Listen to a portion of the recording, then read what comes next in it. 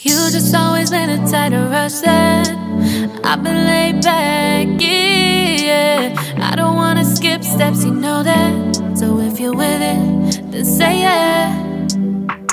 I just need a little bit of patience. You need me, I know that you've been waiting. During the summer it's cooler in here, and flies won't come in where it's dark. In the winter I have this full of straw, and then they will stay in here. Warmer? Yeah. Oh. That's a lot of work that you have to put into to keep them safe and warm and... Over the whole year, yes, you know, it's a constant. You know, you have to make sure that they're okay, they're safe. I see. I usually feed every night because then I can make sure everybody's okay. I like to just come into the barn just because I like the barn. You like the barn? Yeah, I like the old buildings and, you know, the beams. And the house is about 120 years old. The barn is probably similar.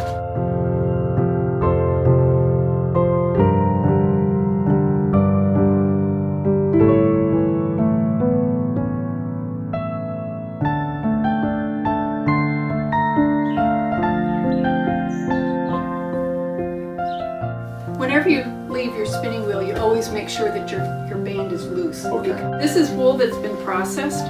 It's a very simple machine. It's all about ratios. I'm pressing these, and my feet are going up and down, and then with this shaft here, it turns the wheel. Keep going. Like this? Just like Keep this? going. Yeah. This is fun.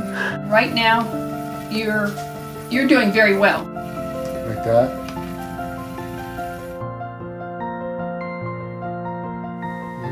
And it makes it interesting. Yeah. So it's all up to you. It depends on what type of... Also what type of wool you're working with. What type of wool you're working with, and what type of product you're expecting. And sometimes it's a surprise. I've spun things that I thought, oh, well, that'll be really soft, and then I make it and no, it isn't. But it, like I say, the breeds are different. They have different qualities, which is why I like to have a variety in my field. Wow. Okay. So where are we going now?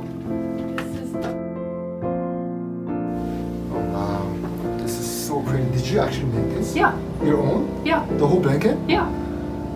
Wow. Yeah.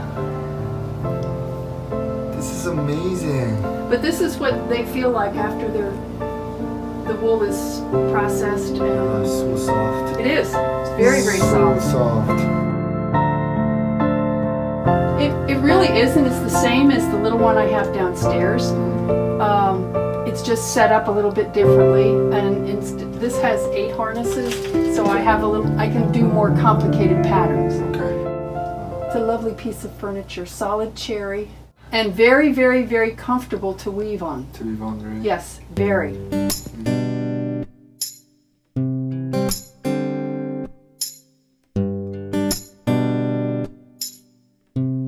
Processed the whole thing. I got the raw fiber off the animal, had it sent away, then I spun it all, and then I wove it.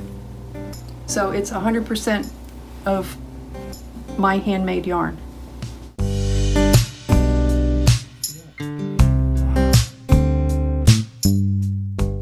And this whole beautiful products you give out to your friends and families and your neighbors. Yes. And you're sharing the love with those people around. Yes, and definitely. that makes the community alive. Yes, it does. And connected. It's amazing.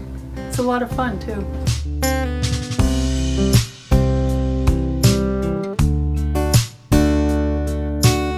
This is a great place. We're in York. This is the York Emporium. Used books and stuff.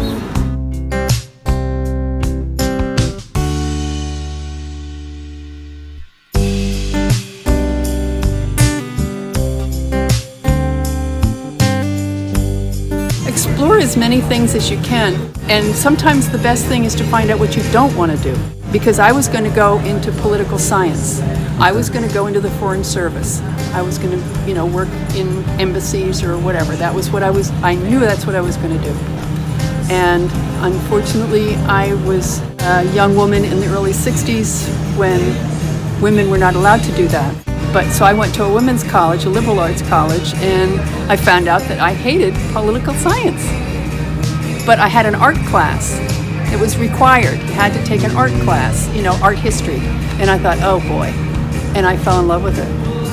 So that's what I majored in, was fine arts history. It gave me an exploration of lots of things and to see things, and also to, you know, like researching. Fills your soul and speaks to you, and, you know, makes you have joy in just seeing and being around. So your major tip for the younger generation is go out and explore as much Explore as much as you possibly can. Don't get locked into, because I worked for a newspaper for 3 years. I worked in customer service and then engineering in a printed circuit board factory. I wrote CNC programming for enormous computerized machines. I did sales. I was an employment counselor. I went into libraries, and that was it. So I'd had a couple of odd jobs for, you know, they weren't all on a track. It was some of this, some of that, and some of that. Yeah, that's okay. Yeah, it was fine. I made money at all of them. Not rich. I'm happy. Yes, yes. There's a great deal to be said for personal satisfaction and happiness, and being happy with who you are, where you are. You just always been a tighter rush that I've been laid back, yeah. I don't wanna skip steps, you know that. So if you're with it, then say yeah. I know that's awful. I just need a little bit of patience. You need me, I know that you've been waiting. Down my number twice, promise I'll pick up the last. Oh, thank you, Auntie. Thank you very much. I'm so glad that you came. I hope you come back. I'm coming back. Yeah. That's I'll right. be back. Okay. Bye. Bye-bye. Bye-bye. Be safe. You like it. You said that you would